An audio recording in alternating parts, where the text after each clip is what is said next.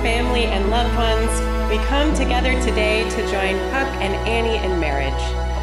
We gather around them now in this beautiful place, made even more beautiful by your presence and the support of each of you. And we look on them with love and hope as these two set their intentions, speak promises, and enter into a new phase of life for their family.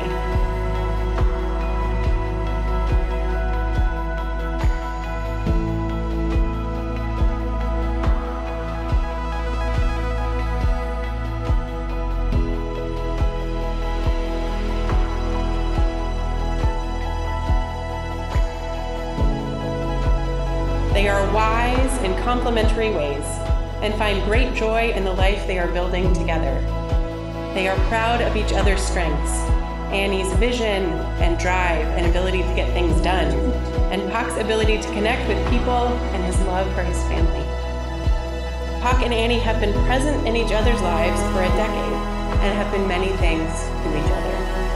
Puck and Annie, are you ready to proclaim your intentions to love each other, to learn to see each other perfectly, to be true partners together in the sight of these witnesses? If so, say, I am. I am. I am. Puck and Annie, having proclaimed your love and commitment to one another in front of me and these loved ones gathered here today, with the power vested in me by the authorities of Washington, D.C., I am thrilled to announce you as husband and wife. You may celebrate with a kiss.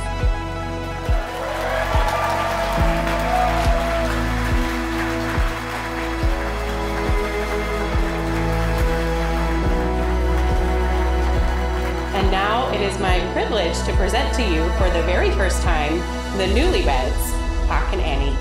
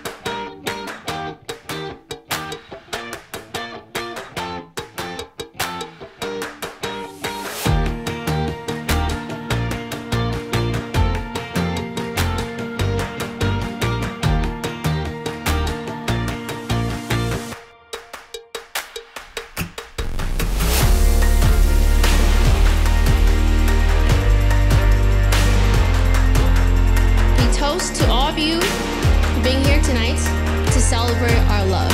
While everyone in this room has been a piece of our past, at the end of the day, you all are here for one common